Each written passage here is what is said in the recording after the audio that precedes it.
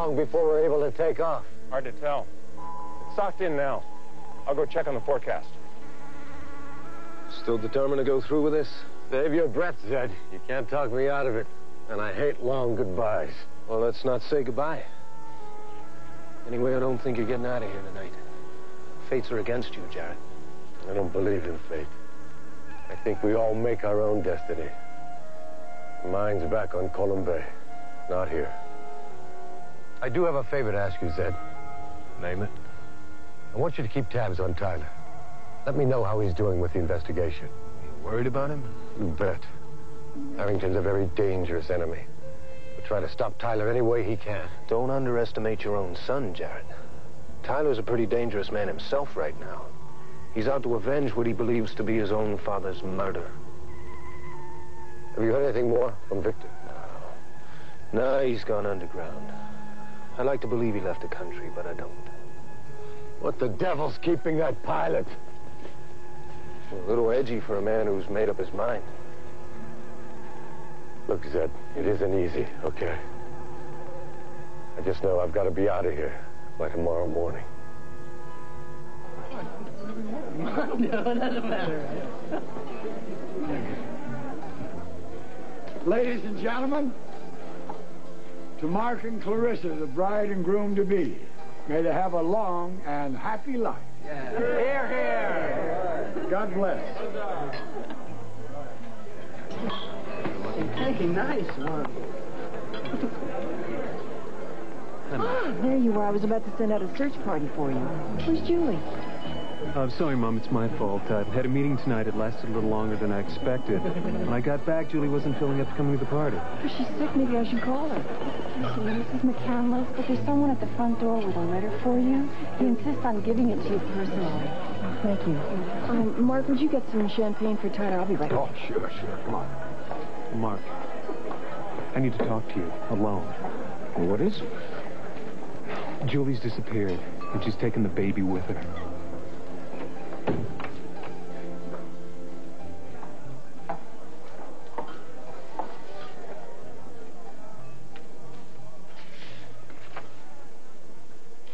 Dearest Clarissa, I'm leaving tonight from Hadley Field at midnight.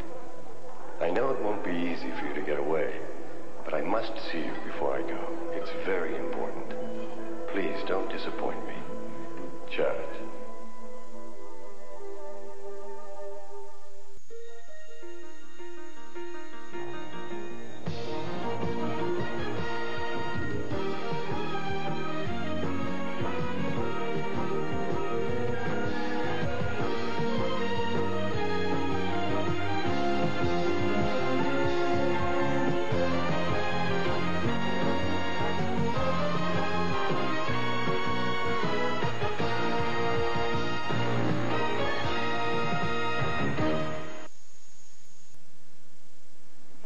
After many years in retirement, is making a strong bid to return to the Senate.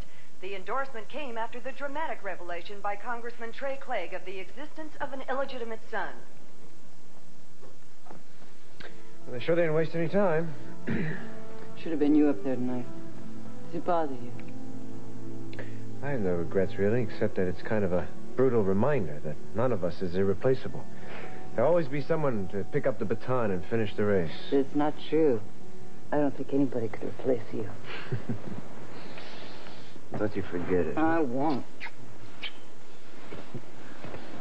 All right, honey. What now? The I can't picture as a gentleman farmer. A businessman. I mean, even an ordinary law practice just seems too small for you. I am still the congressman of my district. Yes, I mean after your term is over. Who knows? See, I can't see you giving up the political life. It's too much a part of who you are. I never give up anything I really want. You ought to know that by now. Yes, I've noticed that. I meant what I said in my letter. I really do believe that you're meant to do great things, Trey. Maybe I am, maybe I'm not. Or maybe it's just not for me to decide anymore. Whoa, that doesn't sound like you. Well, I guess I'm just tired of living my life for that far, distant goal. The White House. Yeah. Anyway, all of a sudden, the present seems much more important. Yes? Mm-hmm. More beautiful. And more exciting.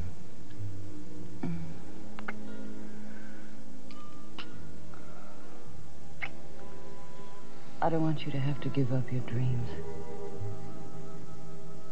You know, sometimes I think you're the only person who really ever loved me. Well, I don't think that's true. But nobody could love you more than I do.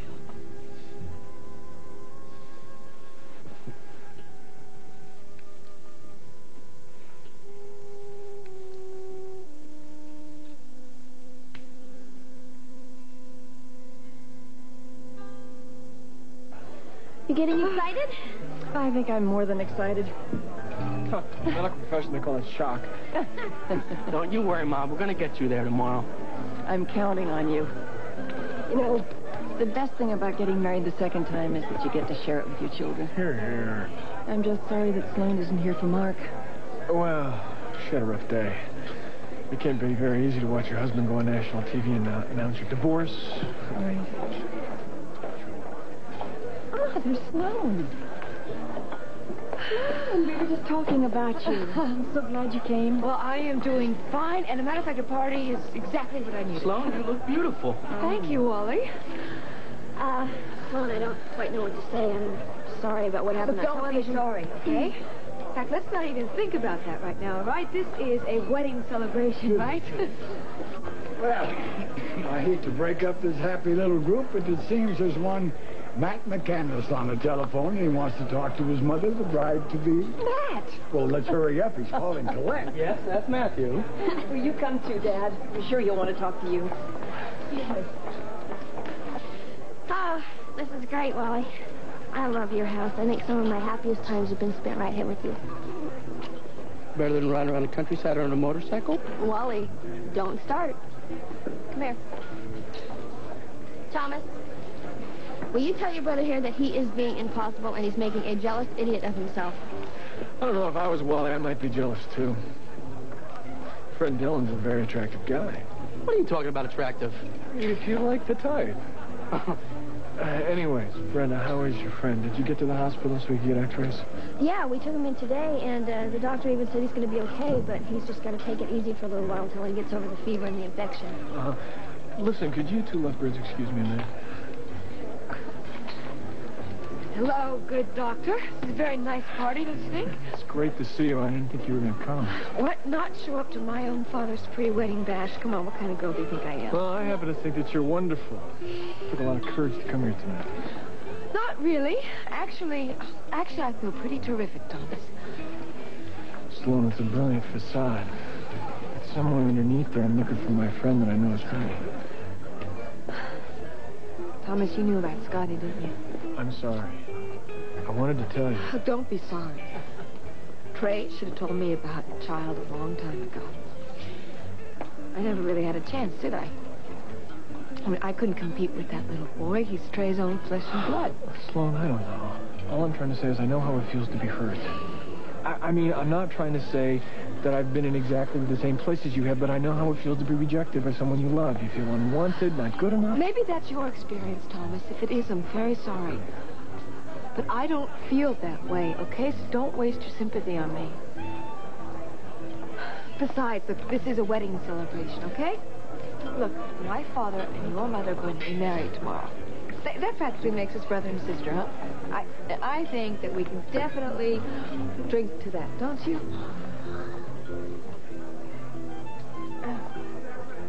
Listen, Mark. I really don't want Mother to know about this. She deserves a wonderful day tomorrow. Well, it's going to be kind of hard to keep it from her. Julie should have picked a bad time to disappear. I mean, I'm sorry. I didn't... She must have been terrified when that scum showed up at the door, threatening to take Allison away. Where were you? Damn him. Where were you when this Vincent Carrick came to your house? Talking to Jarrett Morgan. He said he had some vital information for me, and he wasn't kidding. What is it? He told me Josh Harrington killed my father. What? I mean, How? Baxter died in a plane crash. It's a long story, Mark. Turns out Dad was a lawyer Victor Markham hired to take his testimony back to the old committee. But the plane never made it. Harrington saw to that. Good Lord. Did he give you any proof? No, he wouldn't even reveal the source to me, but that doesn't matter. I have enough information on Harrington to know that he was telling me the truth. So what's your plan? I'm gonna nail this guy, Mark. I'm gonna nail him for Julie and Allison and for my father.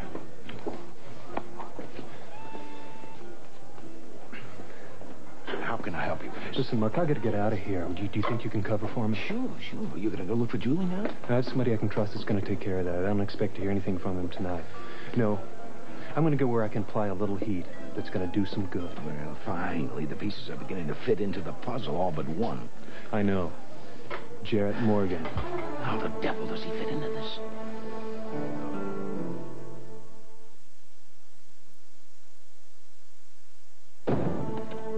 Well, Captain... You shut up, Vincent, and listen to me. Number one, you are to never, and I mean never, bother my wife again like you did. You're not to call her or contact her in any way. You hear me? I'll just pass along a message. Number two, I've got a message for you, and you'd better pass it along to the big guys because they're running out of time. Is that right? I know who they are, Vincent. Do you really? You know something, Vincent? You better consider switching sides. I don't know what you're talking about, Captain. The game is over, Vincent. And I don't think your friends are going to like the way it's ending. Meaning what? Meaning you still have time to come over to our side if you're smart. Or you may never live to pick up that pension.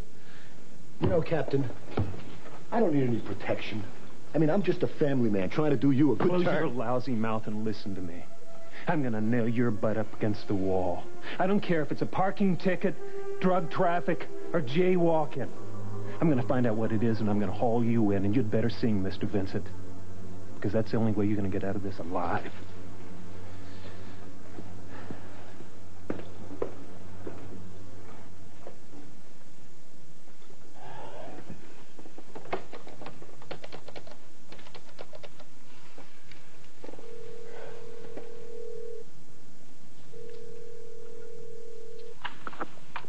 Harrington. We got trouble. McCandless? He's hanging tough. He's not going to give in. I don't want to hear about it. Just take care of it now.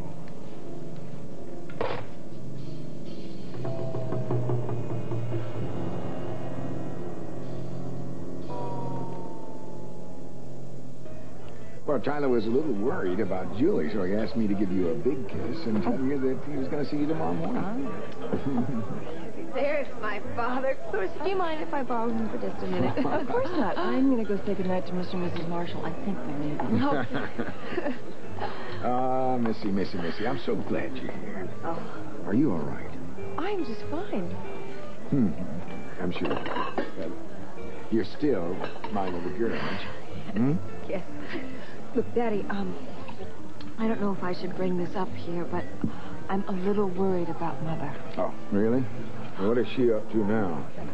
She's acting a little crazy. Daddy, this morning I found her at the back of the church during the wedding rehearsal. Paula was at the church? Yes, Daddy, and she kept going on and on and on about how this wedding should never take place. And she probably trotted out the Jared Morgan story, trying to convince you that Clarissa was in love with him. Yeah, as a matter of fact, she did. Well, my darling, you don't have to worry about that at all. Believe me, it's just another one of your mother's fantasies, that's all, to keep Clarissa and me apart.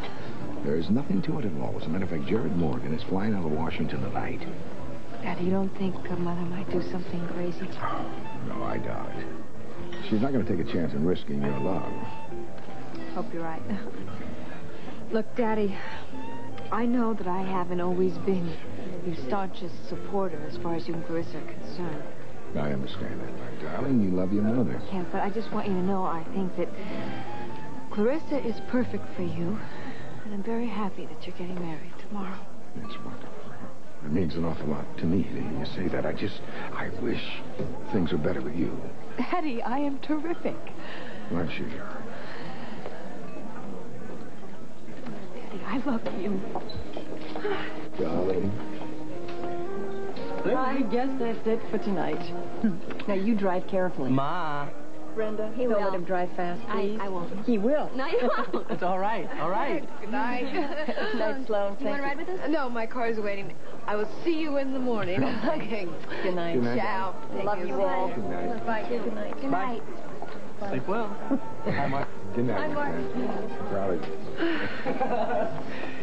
Well, my darling, I think really I'd better be going myself. As a matter of fact, it wouldn't be right, I suppose, to be caught here on the day of our wedding, huh? Next time you see me, I'm going to be walking down the aisle.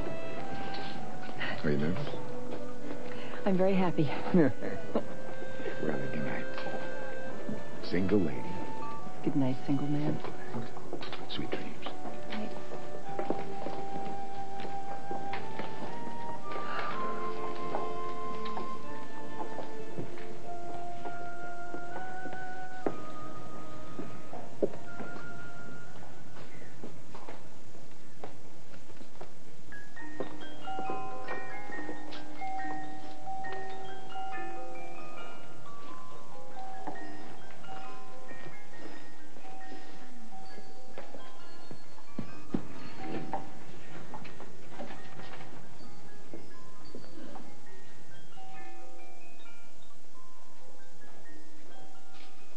Dearest Clarissa, I'm leaving tonight from Hadley Field at midnight.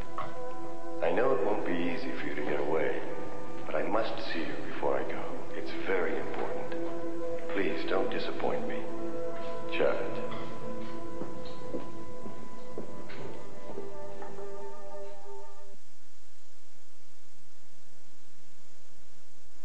Hey, snuggle over here, will you? What were you thinking just now? Oh, caught in the act. Really? Actually, I was just thinking about Sloan. I was wondering if she's going to give us any more trouble over the divorce. I really don't think so. I think she finally got the message today that there's nothing that she will do that will keep us apart. So, shall we forget about Sloan? Oh, I just can't believe she actually went as far as she did. I don't think even she knew how far it would go. But she's the one who did it, so she's going to have to be the one to live with it.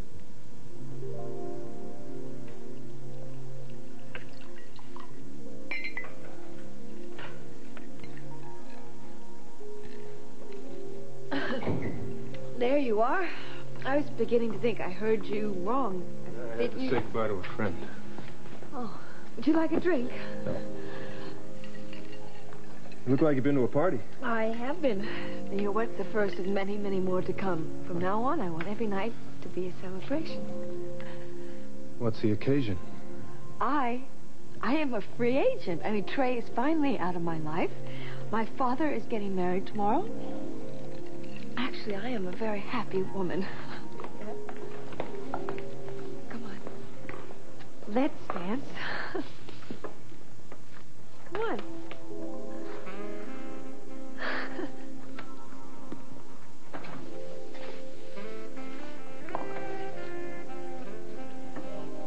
You know that you should be happy, too. Should I? Yes, absolutely. Why? Why? Because life is very short, Seth. It's much too short to waste being miserable. I'm not miserable. No? Good. Neither am I, you know that? You know, I have a great life, actually. I'm young, I'm attractive, I'm rich. Oh, Seth, I'm so scared. You hold me. Just hold me.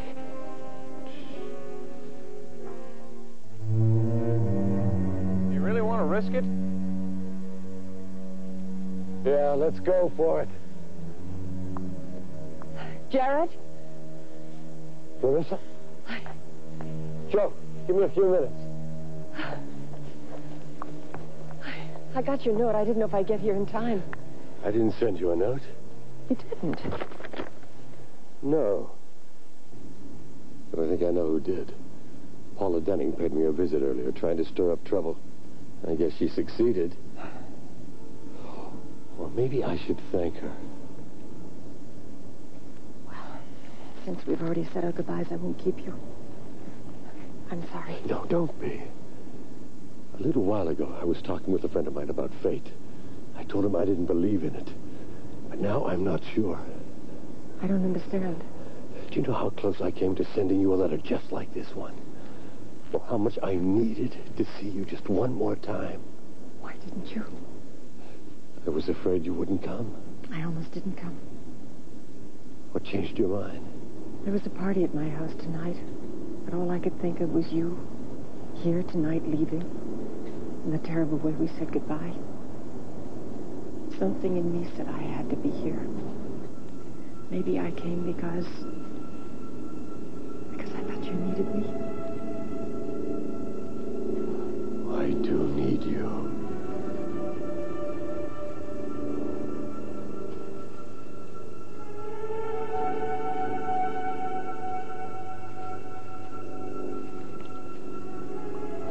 The last time that happened, we both pretended it was an accident. But we both know it wasn't. Clarissa, I love you. Please don't say that. Oh, Jared, this is wrong. I shouldn't have come. Why is this wrong? Is what we feel for each other wrong? Look at me, Clarissa. Oh, Tell me not to go. Tell me to stay, Clarissa, and I will. Oh, I can't. I love you. Jared. Please let me go.